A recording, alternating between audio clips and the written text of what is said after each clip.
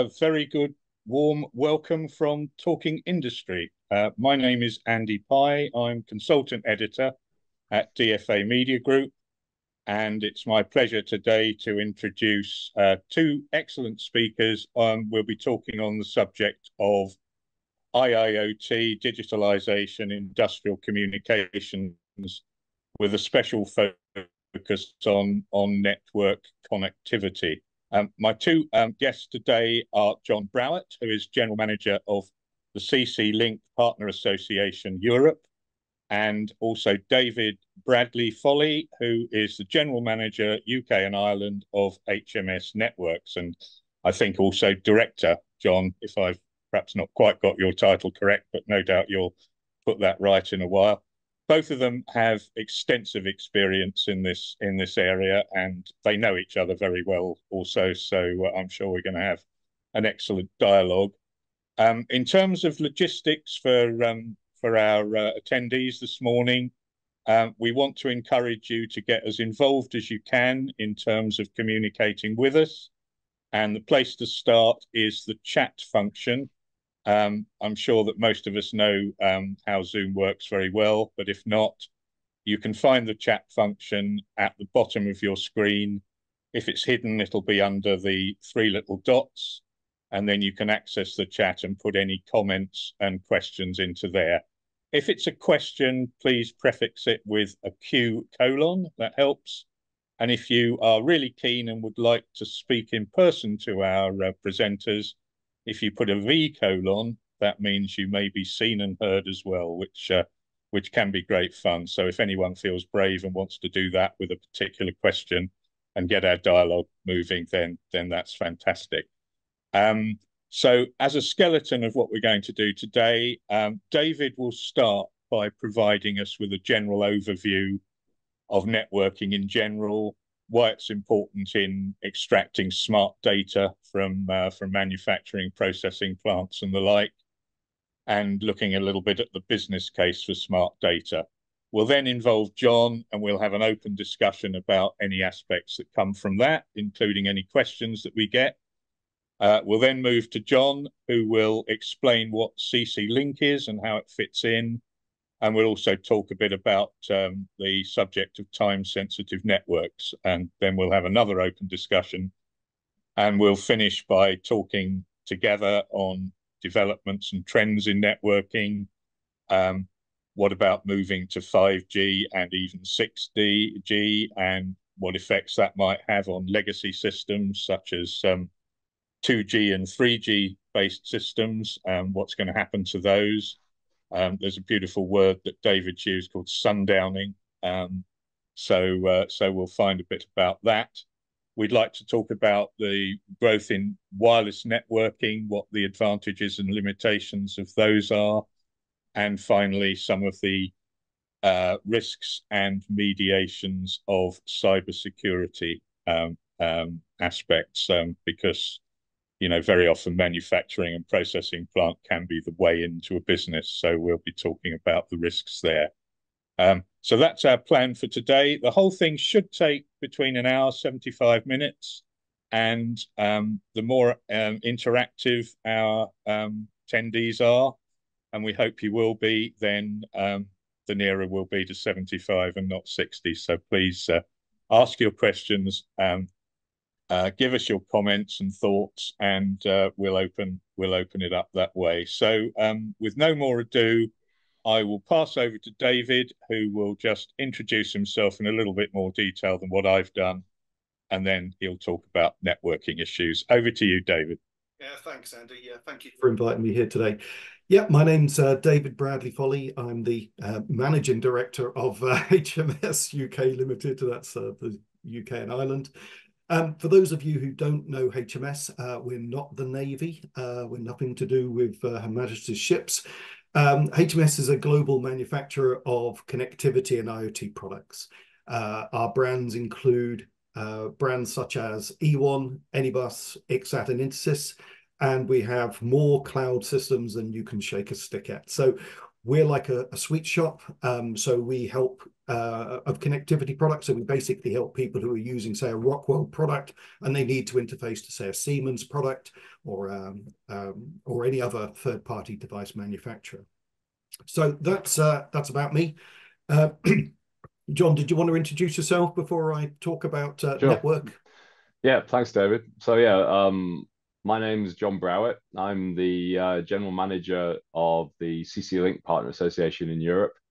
And what the CC Link Partner Association is, we are the organization that is tasked with the development and promotion of the CC Link open network family. We have an industrial Ethernet technology that's open for anybody to use to connect devices together in a factory or machine. And the technology that we most recently introduced was CC-Link IE-TSN, which is the so far the only open industrial Ethernet which combines gigabit bandwidth and time-sensitive networking. And as Andy said at the beginning, we'll get a bit more into what time-sensitive networking is later on for those people today who haven't come across that yet. Thanks. Yeah, well, one of the topics Andy's asked me to look at is basically, why we want to use networks and smart data. This really comes down to, there is a big revolution. I'm sure we've all read about it, the IIOT 4.0, all these little buzzwords that are flying around the industry. Really what it comes down to is that devices are becoming a little bit smarter. They've got a lot more diagnostics inside them. Even a typical sensor has a lot of data, which in the old days you would never have. In the old days, it would just be it's on, it's off, and that was it. But now these sensors, even the smallest proximity switch, allows you to take this data out. But you've got to have some sort of networking connectivity to get it to where you want it. And this is where kind of smart data and networks come into their own. Now, whether that's a cabled network or whether it's a wireless network, it actually doesn't matter. But it's taking that low-level data up into a medium-level data. So you've got things in the medium levels like PLCs and HMIs and frequency inverters up to a higher level. That would be where you've got your SCADA, your enterprise systems and stuff like this. And someone once told me that data is the new oil, which probably is going to make Greta Thunberg very happy. The reason that companies should look at using more data in the systems, A, because it's there, and B, if they don't, then their competitors will be. So if you want to have competitive advantage, if you want to have higher availability of your systems, if you want to know what's actually going on, you want to know the energy consumption, you want to know all this, what we would call smart data, then networking and data gathering and taking that to a useful point where you can interpret that data into proper information. This really is the way forward for any company. And also you're being backed up by things like legislation now. So if you've got things like the ESOS directive, which is an energy monitoring directive, so which was originally when we were in Europe, or part of the European Union, shall I say. I think we're still technically in Europe. So there was a directive about energy saving. And the British government, as well as all the European Union countries, are still obliged to follow that directive, which means that any company over 50 million euros, and that doesn't matter whether that's a library, a school, a manufacturing company, has to have an energy monitoring plan. And of course, energy monitoring plans means getting data. So if you're thinking of an industrial company, frequency inverters use a lot of energy. Motion controllers, linear motors, all use energy. And so we have an obligation, a legal obligation actually, to gather that data. So this is why networks are very important. Gathering the data is very important. And I'm going to pass over to you, John, to talk about what type of networks there are. Okay, thanks then. So thanks, David. So you can kind of like take a historical view of this if you like. So going back 20 years or so, maybe a little bit further, there wasn't a lot of networks used in industry in general. In those days, you typically found that things were all hardwired. and there was a lot of wiring everywhere, connecting things point to point, which, obviously that had a lot of disadvantages. You had to do a lot of wiring work. It wasn't easy to troubleshoot it. If you wanted to change something, you had to rewire everything and so on. And so people started to realize, well, this is not really a good way to proceed. So sometime around that time, the first field buses started to be introduced, and they were a great step forward because they were the things which allowed you to therefore connect all your different devices together using a single cable. So you got better performance, more flexibility, even diagnostics and so on started to appear then. But the problem you had though at that stage was that there was many different field buses at that time. So there was like CC Link back in 2000 when it was first introduced. It was Profibus, I should say, DeviceNet, and so on. And they couldn't talk to each other. And although there were some efforts made to standardize all that, it didn't really achieve so much. And so a few years later on, you started to see Ethernet creep onto the factory floor. And the benefit of Ethernet was that it at least provided you with a standardized physical layer, as you could say. The cabling and so on was all the same for everybody, whereas with the field buses, it was often different between different technologies. And but then, of course, the problem with Ethernet was that it wasn't really meant for a deterministic use, you could say, i.e. that means that you can never tell for sure when something was going to happen. Which, if you're in an office sending emails, if it arrives 1 minute or the next minute, it doesn't really matter. But if you're running a high-speed packaging machine and everything's very tightly synchronized in terms of motion control, things even get a tiny amount of time, like milliseconds, unsynchronized with each other, then you're going to have problems. So I guess the next step was the various industrial Ethernet protocols started to appear, and we introduced CC-Link IE, and there's various other ones like Profinet and so on, and so that addressed that situation. And then so basically now we're in a situation where I think industrial Ethernet has become accepted as being the way that we connect things together. And these various protocols have all found favor with various industries in various parts of the world. But now we're kind of moving into the future where we're taking it one step further. So as I was mentioning at the beginning, two of the key points that are enabling that are gigabit bandwidth is becoming a real topic these days. In the past, people used to think that 100 megabit bandwidth was fine. But as David was saying earlier, now we're getting this kind of, like, you could say, a metaphorical explosion of data on the factory floor. You need a lot more bandwidth to be able to deal with it all. And going along with that is time-sensitive networking, which, as we'll dig into maybe in a little while, TSN, as everybody refers to it as, is offering more benefits on top of that, because now you have the ability to combine multiple types of network traffic together. Whereas in the past, for example, on a machine, you might have had a safety network, a motion network for IO, maybe some IT stuff going on as well for cameras or something. And they were all typically running separate networks. Whereas now with TSN, you can combine all that together onto a single network. So therefore, your machinery gets simpler, your design is simpler, your costs can be reduced, and so on. So that's where we are, and that's where we're heading into the future. And we're proud to have companies like HMS as some of our partner companies, because they're giving our technology some really good support from the development point of view, so that the other vendors in the market can start building this technology into their products. And hopefully now we can all move into the future and make things better for everybody. I think there's, as you mentioned, John, the kind of Ethernet networks are coming into their own, but there's still a lot of the old serial networks still out there. Yeah. And I think now we're coming into like this kind of economic sort of position in the UK where everyone's worried about the financial future going on. We don't know if we're going to go into a recession.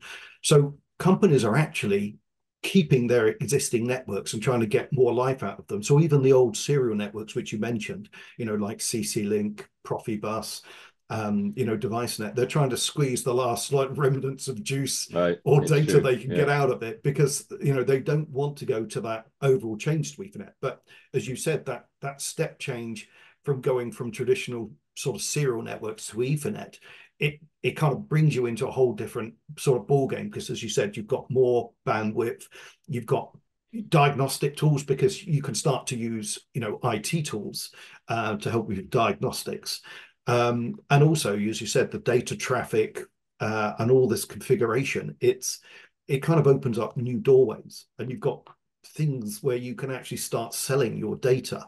You've got your PaaS systems, your SaaS systems, all these things, and I think it's an exciting time to move over. But there are still a lot of companies installing what you would probably deem as an old-fashioned network, because they don't want to make that change yet, but they can still maximize that data. I think that's what's kind of important, and you obviously with CC Link, you've got this upgrade path, so it's very important for end users and systems integrators as well, because going into an Ethernet network, you need more IT skills to a degree for diagnostics. Well, it's absolutely true. I mean, industrial automation in general, in terms of sort of like the speed at which it progresses, it's a bit of a paradox in a way, because Apple or whoever it is, they introduce the next iPhone like every 6 months or whatever it is, and the rate of change in consumer electronics and those kind of industries is extremely fast. But yet, when you are building a production line for a factory and it's got to last maybe 10, 15 years or more, because it costs millions of pounds, euros, dollars, or whatever, obviously the pace of change tends to be a lot slower, because that's a huge investment and it's got to pay for itself over a long time period. So as a result, David's absolutely right. You do see people out there that are still using what you might term legacy technologies still. And but yeah, in the end, it will move faster in the future, I think. And I think the fact that technologies like Ethernet and other IT technologies which are creeping into manufacturing now is helping to drive that. I mean, Andy was saying at the beginning about cybersecurity, and there's been good points and bad points about these technologies arriving. Obviously they've delivered a lot of benefits, performance, diagnostics, and all that kind of stuff. But at the same time, they brought some challenges with them too, which like cybersecurity in the past wasn't really a topic for manufacturing. Everything was kind of bespoke, and the only people who knew what was going on inside a system was the people that designed it. And of course now that's not the case anymore. So things like cybersecurity have become much more of a topic. I think that's kind of the change in the industry. I don't know about yourself, John, but I remember the first PLCs, they had like a bespoke PLC chip, and only the manufacturer of the PLC knew what the chip did, and then they went on to Windows CE versions of chips where you only put in certain parts of the operating system. But now you're using more common components, like ARM processors. Anybody can go on the internet and get data on that processor, which, as you said, gives us more, how can we call it, better proven technology, and we can get we get a whole load of different features which we can add to these products. But you are opening it up to let's call it cybersecurity challenges. So yeah, absolutely. Yeah. So the more accessible the technology, the potentially easier it is to break into it, because familiarity is it's much more published general on the internet, isn't it? Which is an interesting paradox, really. So but how even do you get around that? Oh, my apologies. Well, just to clarify that, even on when you're looking at a typical Ethernet network, so TCP/IP, most companies, when they're using a TCP/IP network or developing it, they will just use a piece of shareware or whatever that they bought off the internet, which is a proven piece of technology. And that's great. It works because it's used in millions of devices. But like all software, there are always flaws in it. You can't guarantee a piece of software's got no mistakes in it. I think, was it 10 mistakes to 25 mistakes in every 1,000 lines of code is a typical coding error. Typical computer's got 50 million lines of code. So, okay, you can see how many little bugs can creep in. what's more worrying is I think a Tesla's got 100 million lines of code. So yeah, you know, you don't want the blue screen of death as you're driving down the road. But you all you can do is use proven technologies, Andy. I think that's where companies are going, and the more companies who are developing these products, I mean, they do actually offer them up to people like Naviso to do what you call, hacking of a device to see if they can find out any flaws. This is legitimate hacking. And companies, even companies like HMS, we pay companies like Naviso to try and break our products to find these. Some are just pure coding errors. Some are actually design errors. But all companies face that. The more complicated a product is, then the more code involved and the more likelihood there is some sort of vulnerability. But you have to try and patch it. You have to do your scenario testing. And I think this is a challenge for the industry. But I think at the moment, I mean, John, I don't know if you know more about this than me, but I think most of it's still on the kind of the PLC, the master's end, rather than the actual network. But I do know security, we deal with a lot of customers. We supply interface cards to about 85% of the world's frequency inverter manufacturers. And they're looking at having cyber secure versions of those interface cards because they see that's where it's going. But I don't know if you're seeing it now, John. Yeah, no, that's right, David. I mean, when cybersecurity first started to become an issue on the manufacturing floor, as it were, I think one of the first attempts to lock everything down, one of the first philosophies, if you like, was to basically put a big firewall in front of the factory so that the idea was to try and keep the bad guys out of the factory in general, and then hopefully if they couldn't get through the firewall, then you didn't really need to worry too much about what was behind it. But there was somebody I read once made some comment about if you build a 10-foot wall, sooner or later somebody comes along with an 11-foot ladder. And that's why now cybersecurity is, like you say, it's spreading throughout the plant. There's various vendors that we work with at CLPA, some again who are partners of ours, and they now have various devices and other measures that pretty much go right on the product itself. So, like you said, if you've got a big inverter that's maybe running the motor that runs the sawmill, you can protect that directly rather than hoping that nobody actually can get into the sawmill. And that's definitely becoming the way that things are going now. I think that's something that we've noticed when speaking to a lot of end users. In the old days, everyone kind of rushed over to this kind of IoT purge. Everyone wanted the IoT products or edge products and stuff like that. But now there seems to be a little bit more caution, and I think that's because there's been sort of instances where cybersecurity breaches have happened. I think Saudi Aramco was the big one, which was quite well publicized in the press. But again, what that was actually human error rather than actually the technology failing. It's again, well, I won't get into conspiracy theories. This isn't the place for that. But the technology itself was quite interesting. That somebody managed to get through. I think there was Schneider safety PLCs or something. I can't think.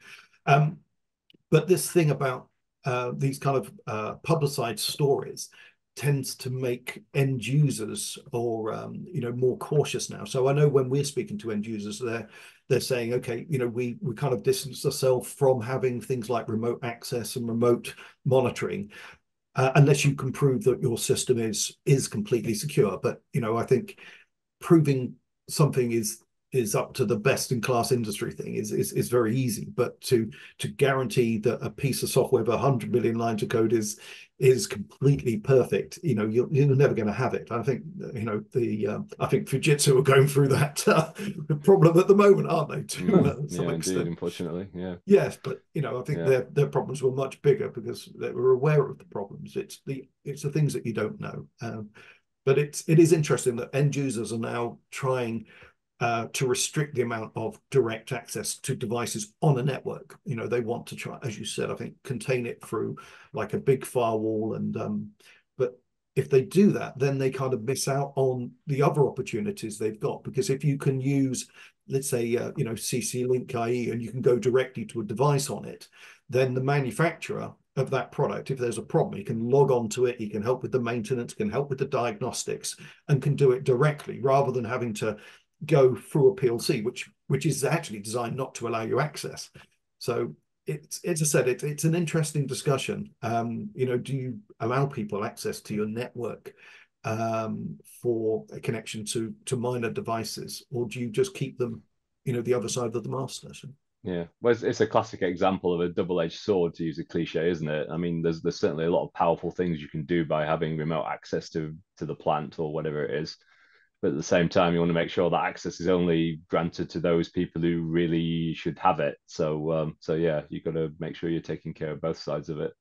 yeah.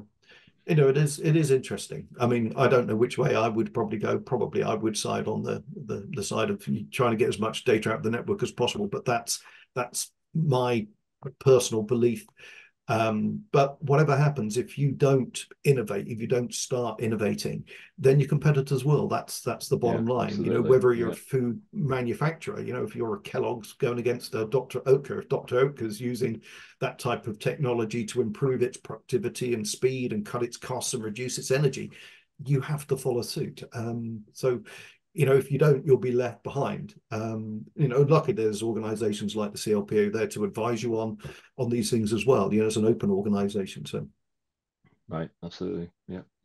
Potential customers are going to need confidence in the suppliers of the equipment that they're going to use in their network. So how do you provide them with that confidence? I mean, there's two types of installations, which we can talk about as well, whether it's a new installation or whether it's an upgrade, which it'd be interesting to hear your respective views on Right. which is the most common. Yeah. But how do you gain the confidence of a prospective user?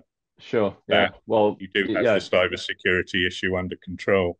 Yeah. Well, looking at it from a bigger picture point of view, Andy, at the CLPA, and I think in common with a lot of the open network associations, when we have what, about 400 partner companies now that actually manufacture products using our technology.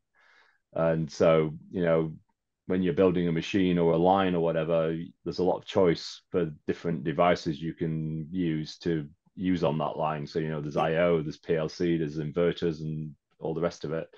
And so obviously one of the key points for people who are building a system like that is to make sure if I'm getting a PLC from this guy and I'm getting an inverter from that guy and so on, that they better all talk to each other and work properly. And the way we guarantee that is by insisting that they all have to do a conformance test. So basically they develop the product, and obviously we work with them on that if they need support at that level. And then when the product's finished, it's submitted to one of our several testing labs that we have around the world, and it's put through its paces to make sure it complies with all our specifications and works in the correct way. And then at the end of it, the manufacturer gets a certificate that says, yeah, this complies with our technology. And then they know when they sell it to a customer, as if they're using products using our technology that have different functions from other vendors, as long as they've all been certified, then they know they should be able to put it together and there won't be any problems. So yeah, that's kind of how we handle it from our point of view. You'll be actually quite surprised how many companies don't go for the certification, because you can buy, companies like us, we make CC-Link interfaces which can go into a product like a frequency inverter, and we always encourage companies to go for the certification. It doesn't matter which network. And the reason being is then you can guarantee that it will talk to third-party devices. Yeah, absolutely. But you'd be surprised how many manufacturers decide not to, and they just want to, just fudge it. Even some very large companies, which has always been surprising to us, because it's not actually that much to get a certified product properly tested. That's it. Yeah. Compared to how much you're going to be sending engineers to site to well, exactly. Your network's not working. So. Yeah, and we see that sometimes too. You work with a company and they say, okay, well, the product's done now, so we're going to start selling it. And when we say to them, well, sorry, that's not allowed. When you're a partner of ours, you have to get it conformance tested. And you would think that, yeah, if you spent the time and effort to actually develop the thing and get it ready for market, then the conformance testing is really just like the cherry on the cake at the end. It's it's kind of almost a formality if you've done it properly. Yeah, I mean, I think a lot of the networks now are saying that certification is kind of mandatory. I can't remember if the CLP says. I know. We sort of require it Profinet too. is. I think is it Yeah. CC Link, but anyway. Yeah. But again, it's very hard to enforce it. So what we try and do, because obviously we supply a lot of these, network interfaces to lots of different manufacturers. So we also try and educate the end users as well. I think that's something I know you've been working on, John, is to try and get end users to say, okay, we will only use certified products, because then you're guaranteed that they have this, operability between devices, no matter which manufacturer makes them. Yeah, absolutely, and we can, we encourage that too. I mean, we've seen, like, for example, in the automotive industry, there's the large end users in the automotive industry that we're all familiar with. Their products are driving around our streets and neighborhoods all the time, and they often take that position too, that okay, well, I want to use these products, but if it's not tested and certified, I'm not using it, because if you're building cars, downtime easily runs into the tens of thousands of euros, pounds, dollars, or whatever it is, in a very short period of time. So they can't take that kind of risk. It has to be working first time. Yeah. It's an the actual interesting conformance process, is that how does that work? Is that subject to particular standards that you test to? And are they changing rapidly over time? How do you keep up to date? Yeah, well, in our case, at least, anyway. I mean, I can't talk to the other guys, of course, but in our case, we have published test specifications that are available to our partners, the companies that are actually making the products. And so they know exactly what's required and what they have to do. And typically what they will often do before they submit a product for testing is that they will do some kind of like initial testing, where they test sort of like different parts of the product in different ways to make sure it's going in the right direction. And then when they finally finished all that part, then they have a final product that they submit for testing, and they know what the test lab's going to do. They know what kind of parameters it needs to match, and then the test lab does all these tests that, because they're published, they're not a surprise to anybody, or they shouldn't be, and then hopefully at the end everything's fine and they get their certificate, and everybody's happy. And certainly in our case, the tests are quite rigorous. They're not. It's not just kind of like making sure it communicates in the right way or whatever. We also have noise testing, for example, so that you have to show that the product will run for a set period of time in an artificial noise tested environment, where there's a noise generator that's putting out all kinds of rubbish into the frequency spectrum, to make sure that the product can deal with that kind of thing too. So yeah, they're fairly rigorous, but again, if you've been following the development process properly, it shouldn't be too big a deal, and you should be designing the product to deal with all that. I think you've also got that other part as well now, where it's certified training for installation. Right. I mean, in the old days, networks were fairly simple, but I know things like the Profibus group, they do certified training. I know HMS, we offer sort of certified training, but now we're moving into, as you said, more Ethernet-based networks. Actually, this is probably where you need to have even better installers, because you can keep plugging routers and switches and having them in all different combinations and adding wireless connections. And then you end up with bandwidth problems and data throughput and throttling errors. So this kind of need to have certified training of to install the networks correctly, I think, is becoming a really popular issue. I certainly know from HMS it's something we are very keen to help our customers and deliver those type of training courses, because the technology set is certainly in the UK. We tend to be more electromechanical engineering doing automation rather than IT people. Mm-hmm. But as you said, Ethernet is becoming much more complicated, and the opportunities are great, but you do need to have more of an IT skill set, certainly to diagnose issues on Ethernet based networks. Yeah, well, I guess this is coming back to the double-edged sword thing again. It's offering you a lot more flexibility, but then to kind of take advantage of those benefits, maybe there's a bit of extra knowledge that you need to have to fully exploit it. So it's true, but that's the way technology is. Technology is always moving forward, and new features and benefits arrive, and you need to know how to use them properly. Otherwise, we'd probably all still be sitting in caves, cooking over log fires or something. So it's just part of the way things are, I guess. And nothing in the fridge. Yes. Right. So, what do you see as the? I mean, just trying to formulate this.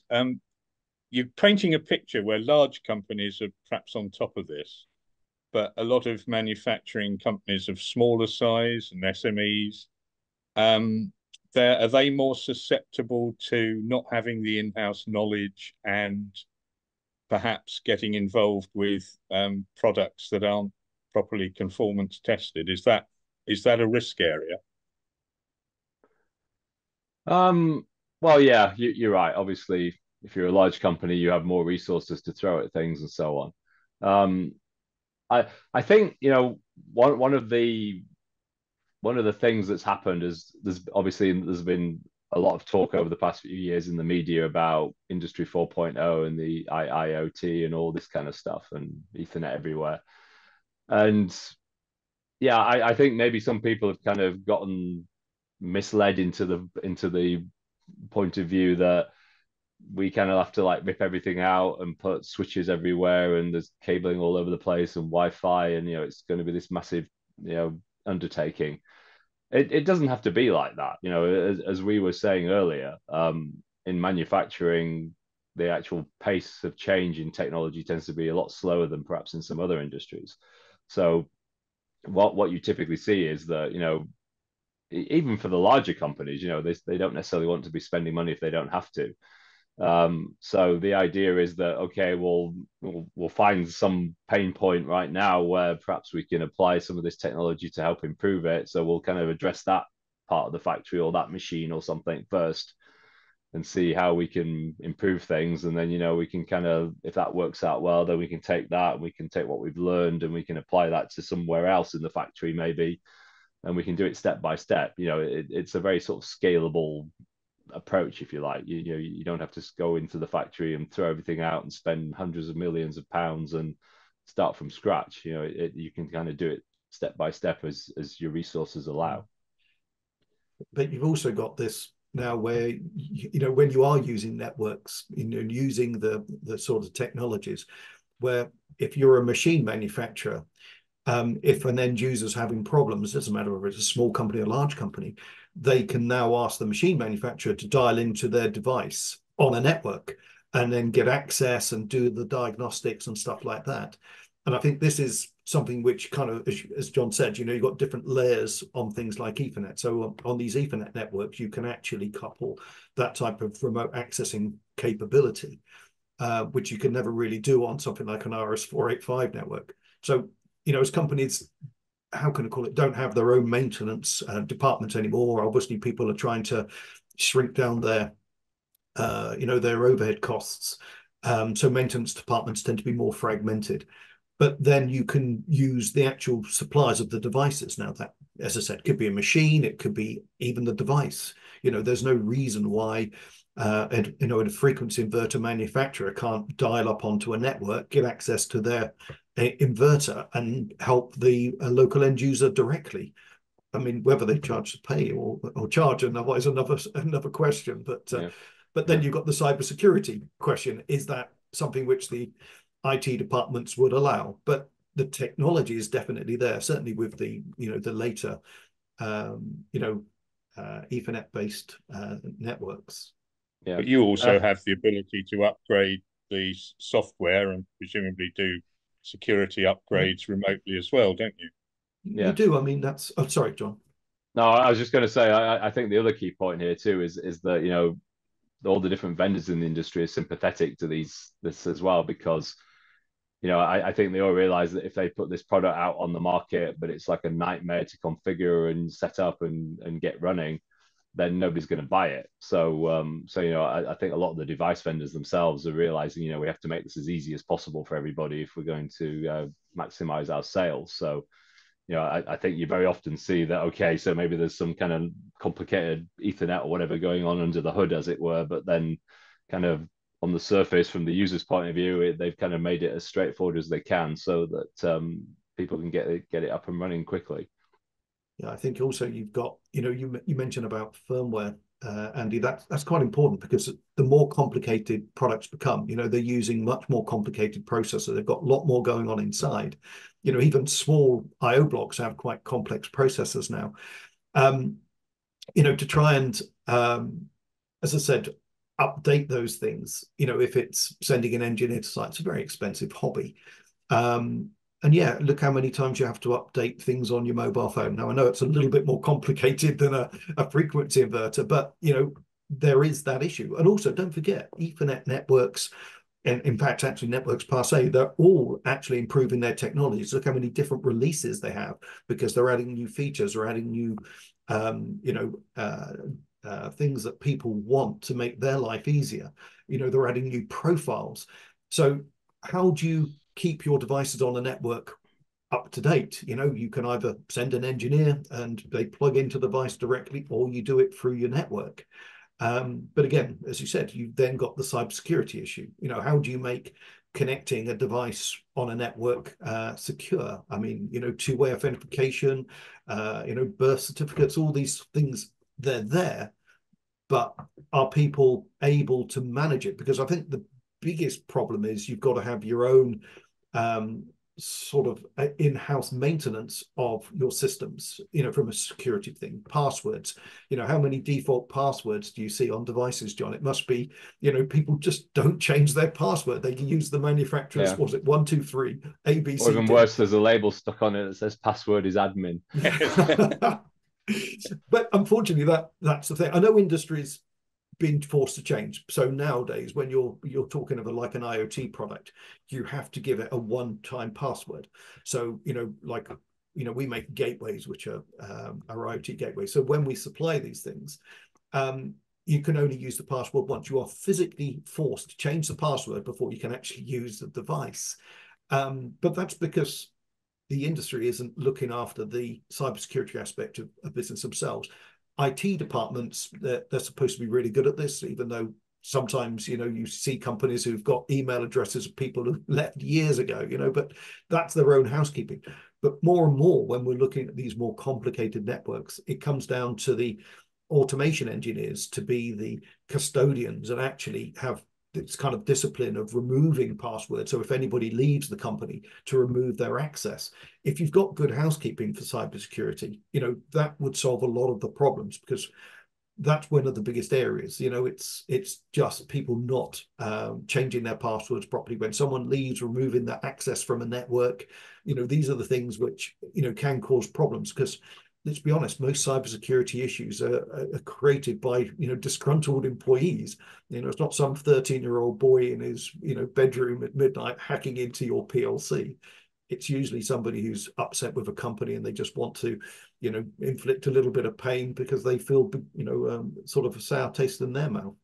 So you made a point a little bit earlier, John, about, and you've just reinforced it actually, David, about the responsibility falling to automation engineers and people with electromechanical backgrounds. There doesn't seem to be a transfer of expertise from the IT sector looking after perhaps the business requirements of an organization into the manufacturing sector. But what's stopping that from happening? Well, actually, I think, in probably the more enlightened companies, you might say, I think there is that starting to happen. I mean, I know I've talked to some end users where, okay, they were big multinational corporations, but they have realized that, yeah, okay, so there's this blurring of the IT world and the OT world, as they call it, operational technology, the shop floor, and as a result, you're now starting to see in some companies that, yeah, the IT function, as it were, in the company isn't just for like the laptops on the desks in the office. It's down on the shop floor as well, taking care of whatever it is that's down there that they need to look after. In fact, I remember a story from one of these companies where, before this kind of thing happened, they actually didn't like having the IT guys come around and telling them what to do. And apparently the way they used to deal with that was when the IT guy asked where the PLC was on the shop floor, they'd just point to the big cabinet that said danger 600 volts on it, and then they'd leave them alone. But those days are past. You know, we're past that now, and everybody's working together to reap the benefits we've been talking about. And as a result, I think, you know, an IT guy isn't necessarily a guy sitting behind a desk in an office. He could be down on the shop floor with a boiler suit and a hard hat on, and doing stuff down there too. We're seeing a lot more people from what we call an IT background getting involved in decision makings about networks. As you said, there used to be this OT-IT, you know, gap, you know, which the edge is, you know, they keep calling it nowadays. But I think there's this big merging, this overlapping of technologies, and maybe it's because people are more au fait with that type of IT technology because of the home computing. You know, they use BT home hubs. You know, you have to, you know, connect your smart TV. So maybe people are becoming more aware and, you know, and aware of the issues. Yeah. And also, well, and as time goes on, of course, you've got a younger generation of people coming into the industry, and you know, in the past, when you learned to program a PLC, it was all ladder logic, and you know, back in the day, that was fine, and even today, you know, there's still a lot of ladder logic being written. But having said that, you know, you get guys coming out of university today or whatever, and they say, okay, well, can I program this thing in Python or whatever? And you know, the manufacturers are trying to embrace that. You see a lot of systems now that you can program it in C or whatever it is, and as a result, you know, that's moving things along into the future as well. I think it's definitely changing. I know that I used to go to a security show at Excel periodically. And we were talking in the green room about my colleague John Newell, and when he couldn't get over from Kazakhstan, it fell upon me to go to the show and take a deep breath and try and convince myself that I knew enough about IT security to have sensible conversations. But what I tended to find was that a lot of little companies there with great specialisms in IT security, but were only interested in the business side of the activity, partly because, you know, banks are very lucrative markets, and they didn't really understand, you know, it was, what is a shop floor, you know, and complete confusion about talking about the cybersecurity risks on the shop floor. But over the years, I saw that change. And these same companies were then forming partnerships with people who were supplying materials and components for manufacturing, and really understanding the importance of the shop floor as well. So I think that kind of bears out what you've said about a definite sea change in IT practices becoming more accepted and commonplace on the shop floor. Right. You're seeing that big kind of change where in the old days in the office, you know, people would send a message on an office network. Nobody cared if it was sent 2 or 3 times. Whereas if you're looking at industry, you know, we've always had these kind of deterministic networks, which always tend to be the top end stuff. But, you know, because we can't send the message 2 or 3 times, it has to be, you know, the first time, especially when we're looking at safety networks. And as I said, this, what John mentioned earlier about TSNs, you know, this is why we're moving over to TSNs, because we need to have that deterministic down into a more granular level. We don't need to have it just on the top end networks. We need it also on the lower end networks. Whereas the IT people who are not doing an office network, you know, if they're sending that email 2 or 3 times and it's, you know, rejected, it doesn't matter. It will just happen on the 4th, and they're okay with that. Unfortunately, we don't have that in industry. We're actually a little bit more, how can I call it, aware of those issues. And this is why TSN networks are becoming very important, because we can't send a message 2 or 3 times, certainly not on a safety network. Yeah. Let's talk a little bit about TSNs, John, because that was one of the areas that we said we would cover. So talk a little bit about the evolution of TSN and what it has to offer going forward. And then after that, I want to talk about, you know, 5G and sundowning. And I guess we could probably carry on talking for 5 days, but we've already spoken for 50 minutes. So let's focus on those 2 issues. And sure, yeah. Well, I can give a very brief overview of TSN. I mean, like you say, I mean, I could probably talk all day about TSN, but I know nobody wants to hear that, so that's fine. But basically, TSN, as we said at the beginning, just to recap, it stands for time sensitive networking. And originally, where it came from was nothing industrial at all. If you go back into the history of it, it came out of the professional broadcast and media industries, and it was originally developed for a more effective way for dealing with like broadcast signals in TV studios and all that kind of stuff, and nothing to do with industry really at all. And so it was defined by a set of standards that were created by the IEEE, and that's under the generic name of 802.1, which is kind of like the group of standards that defines it and how it works. And if you ever really bored or need to get to sleep at night, you can go on Wikipedia and you can see there's an extensive coverage of all these different standards and what they do and what they mean and how they work and all that kind of stuff.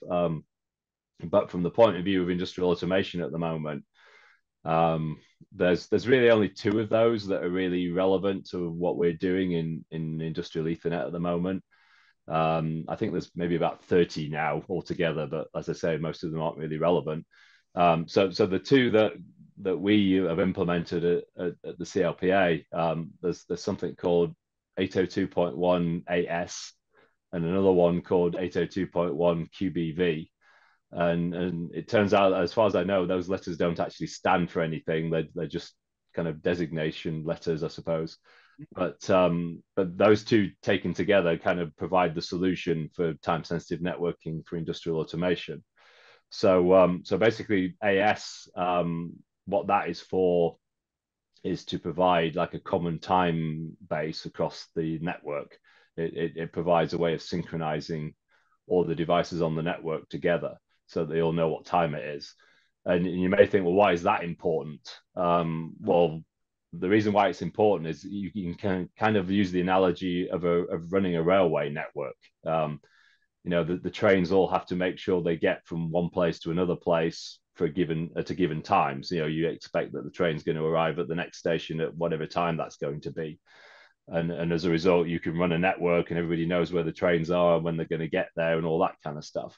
But that's all possible because everybody who's driving the trains and at the stations and everything else all know what time it is, and they all know it's the same time everywhere. And as a result, everything works properly. Well, TSN is exactly the same, really, except instead of it being trains that are going around between stations, it's packets of data which are moving from different nodes on the network, different devices. So that's why that one's important, because it provides a way to make sure that everything's going to get there when it's supposed to. So that's actually really the foundation for the deterministic performance that we've talked about already. That you know exactly when something's going to arrive somewhere, so therefore the performance of it is going to be predictable.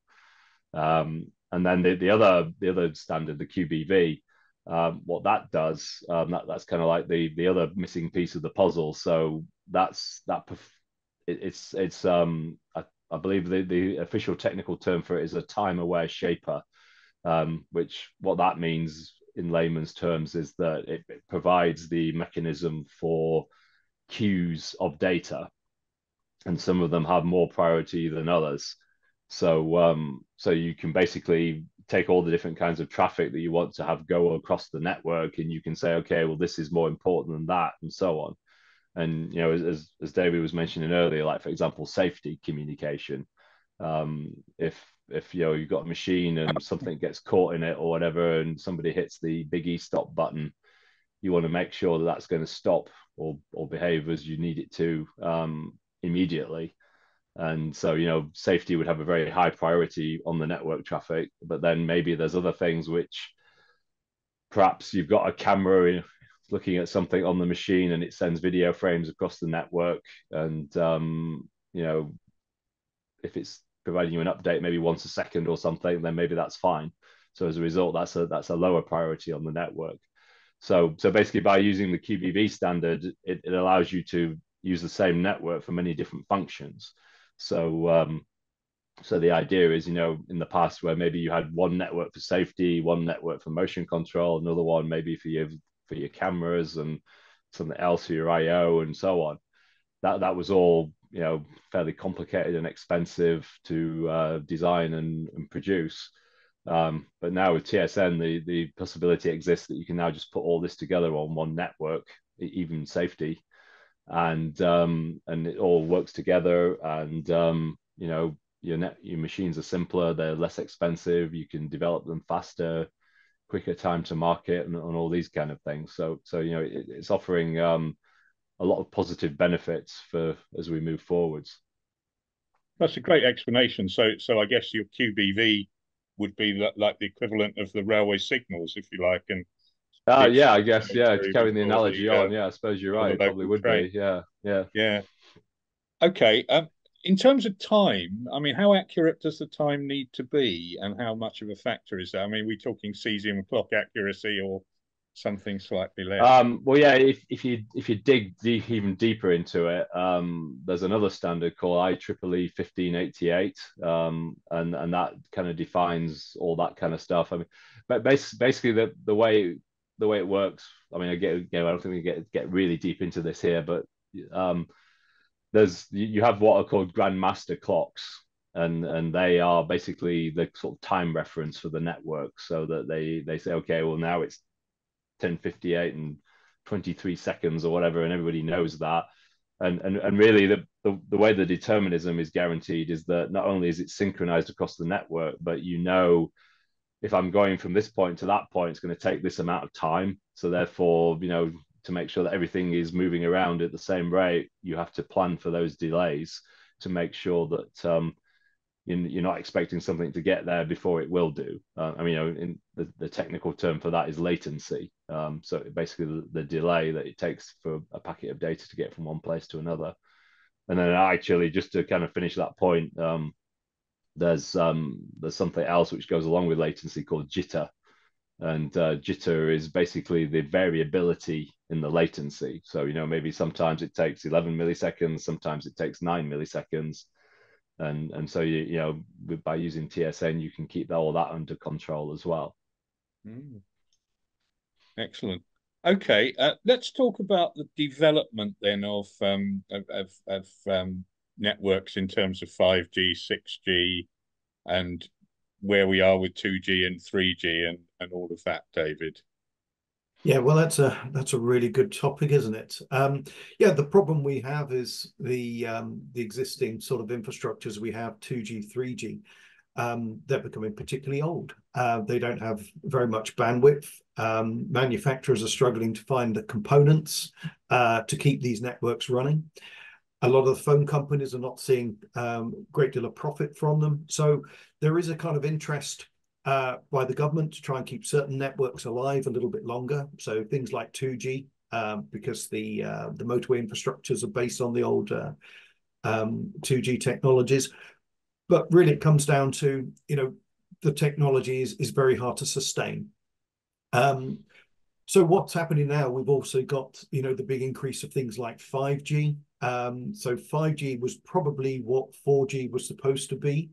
3G had a lot of really good technologies, especially if you've got mobile applications, so you can switch between base stations very easily. Unfortunately, that was never passed on to 4G properly. So 5G is kind of giving let's call it the technology, the flexibility of the 3G, but with huge bandwidth compared to 4G or 3G. So there is this big move. Obviously, we're all doing it with our mobile phones. I don't know anyone who doesn't have a 5G phone now. The problem is, obviously, there are certain problems with 5G because you've got a much greater sort of transmission of data. You actually can transmit shorter distances. You can't have huge distances. Whereas in the old 2G networks, you could probably have 30 miles. You could be in the middle of the Serengeti and get a signal on your phone.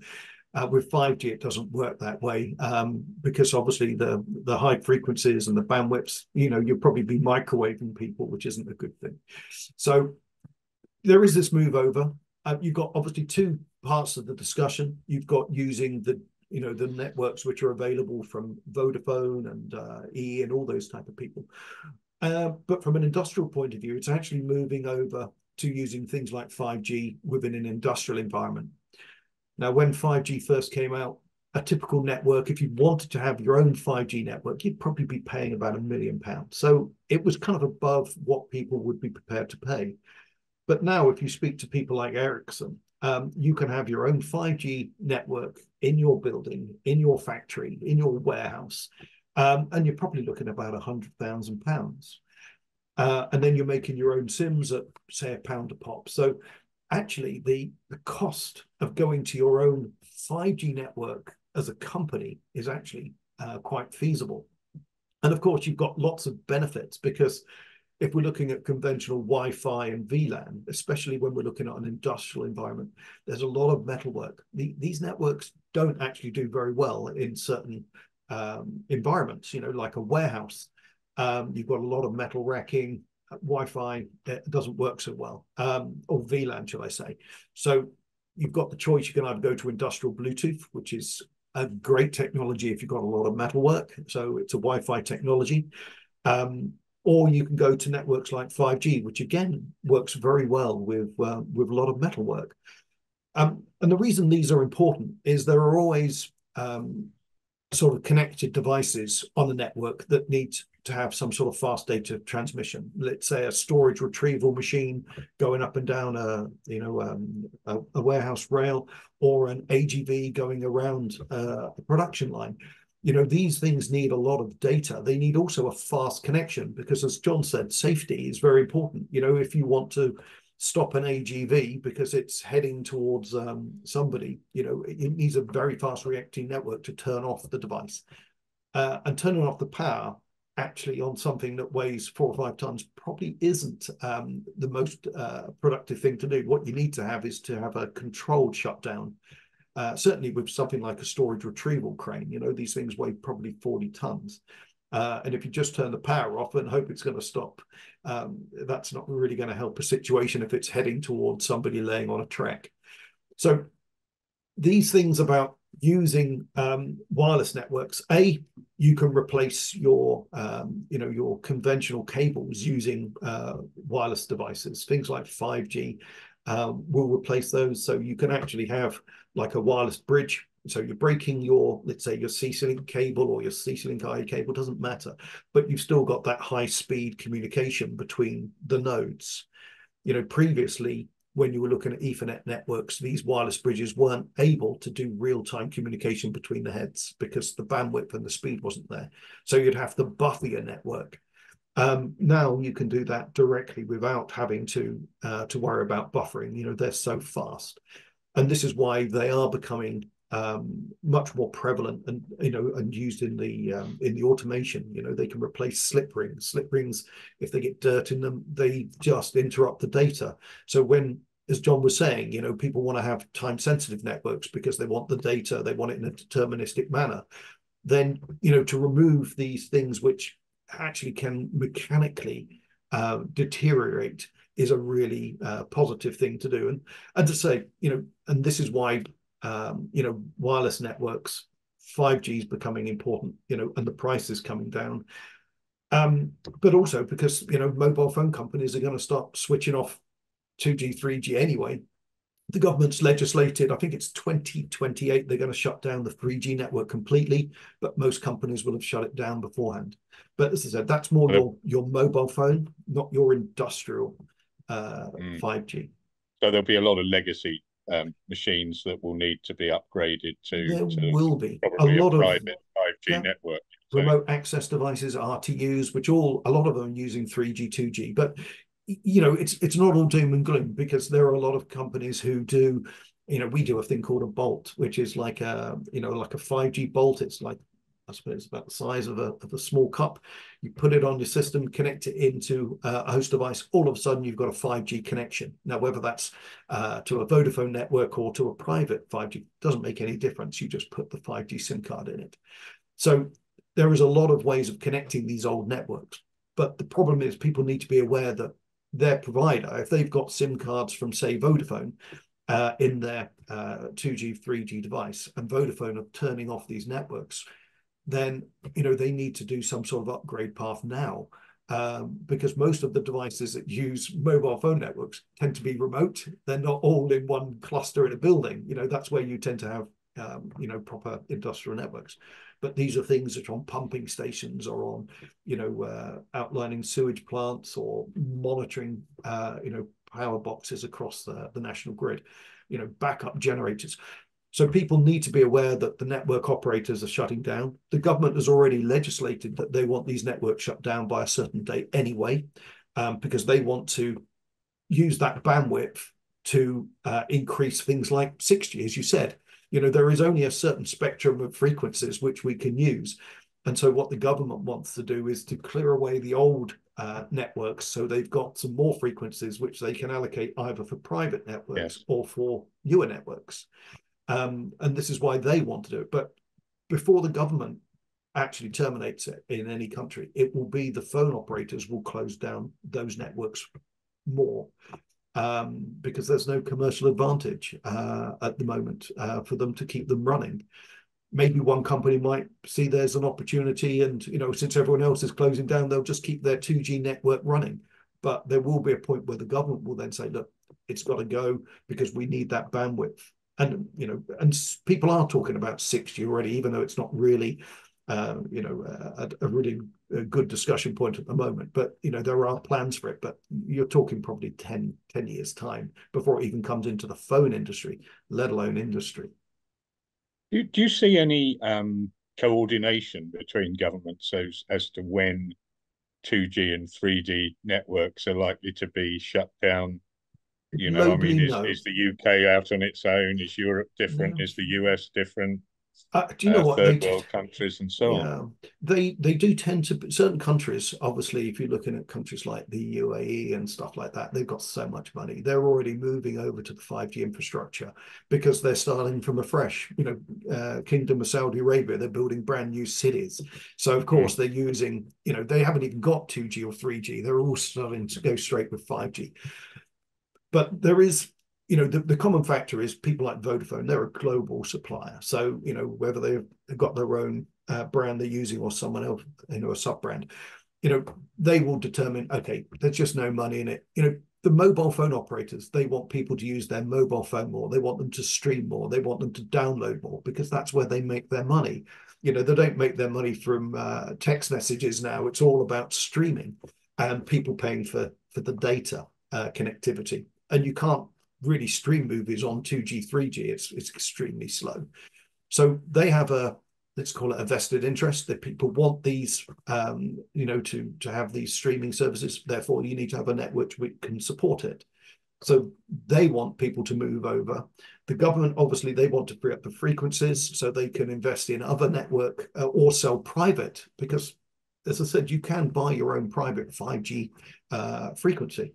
And a lot of companies are going that way. People like, the big warehousing companies like the Amazons and stuff, Tesco's and stuff. They must be looking at that because they want the advantages of 5G in their warehouse to control all their devices rather than be using a VLAN or something which has certain, how can we call it, Fresnel zone images, problems. We were at an exhibition called the Interlogistics Show, and we were talking about the Fresnel zones and stuff like this. And there are so many companies, they accept that they've got blind spots in their buildings, for their AGVs or for their staff and their pick and place things, and yet they just accept it. But now they're realizing if they go over to things like 5G, have their own network. And again, it's not just for connecting to AGVs, it's for connecting PLC to PLC drives. They can do anything with it. It's just a wireless communication between two different nodes or multiple nodes. But they're seeing that there is a big advantage, and they've got much more coverage of their factory or their building than with conventional VLAN. Yeah, I mean, it's an absolutely fascinating area. I mean, if it still costs 100K, which is much better than a million, is that going to give a greater advantage to larger organizations and hold up the progression of smaller ones, or how would that be dealt with? Well, when you think about it, 100K isn't actually that much. You think about how much companies spend on their IT infrastructure. I know companies like HMS, we probably spend 10 times that per year on our infrastructure, on our IT infrastructure. So it's actually not that big a commitment. Plus, don't forget, you're actually be using a lot less access points. So if you want to have access points for your factory using something like 4G or 3G, you need an awful lot of access points. Whereas 5G, you're probably using a third less access points. So your cost of maintaining your warehouse, because access points break like everything else, they get hit by cranes, they get pooed on by pigeons. These things don't need to be replaced so easily. Plus, as I said, you need fewer of them because their bandwidth is so much greater. So there's a lot of, the initial upfront cost is more, but again, it's not surmountable when you're looking at an average manufacturing company. If they want to connect their robots or their PLCs and stuff, it's actually not much. That's probably the MD's, price of his new BMW, and that's it. And is there any likelihood that you've got your private 5G network? How does that talk to your external publicly available 5G network, or doesn't it need doesn't. to? There's no connection at all. So basically, you're on a completely separate frequency, which is reserved for you. So the SIM cards, you make your own SIM cards, and they only talk on your frequency. So all your robots, all your PLCs and stuff like that. Security point of view. It is because I mean, if you can always get onto a different frequency, you can buy frequency scanners. It's only as secure as you want to be. You just need to have that strength in depth. But the Wi-Fi, because it doesn't sit within a building. If you want a totally secure network, then you go with fiber optic cable, very hard to hack into because you need to physically connect. But if you are I suppose using Wi-Fi networks, then technically someone can sit on the road outside the building and log in. But it's actually very hard to hack because they don't need to just hack into the network. They've then got to hack into, say, the CC Link, TSN network as well. So they need to be an expert in TSN. But then when they're on the network, then they've got to be able to get to the device. Then they've got to be an expert on the device. So it's that, is it really going to be a problem? Are people literally going to do that for what advantage? To sort of delay Cadbury's making, Easter eggs? Probably not. Maybe if it's a nuclear power station, I can see that. But then they have legislation that they don't have access to critical components with any kind of connection to the outside world. So they would just use a closed network on their product, and everything would be cabled. So it's always the balance, Andy, between, this kind of strength in depth cybersecurity approach and common sense. If you don't use them, then you're just losing out on a lot of things. But most people use Wi-Fi and these things at home, and they don't care about people hacking into their networks and connect onto their computers and look at their bank details. It's probably more likely your neighbour's going to do it than somebody sitting outside a Walker's Crisp factory. It's always amused me about how free we are with our credit cards, and yet we're so protective about our industrial data. But well, the whole internet is based on trust, isn't it? There is no, even you say you've got your, your trustworthy, what they call it, locked network. Well, that's actually because only somebody has vouched and said, what, this company is very secure.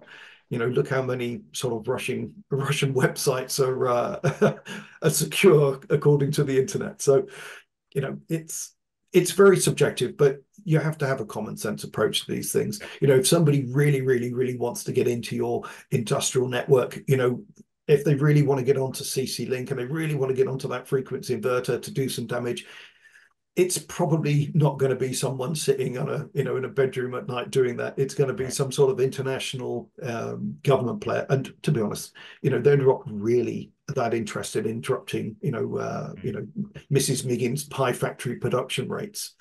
So, but yeah, as I said, it's, you can use the technology, but just use it right. Housekeeping is the biggest problem.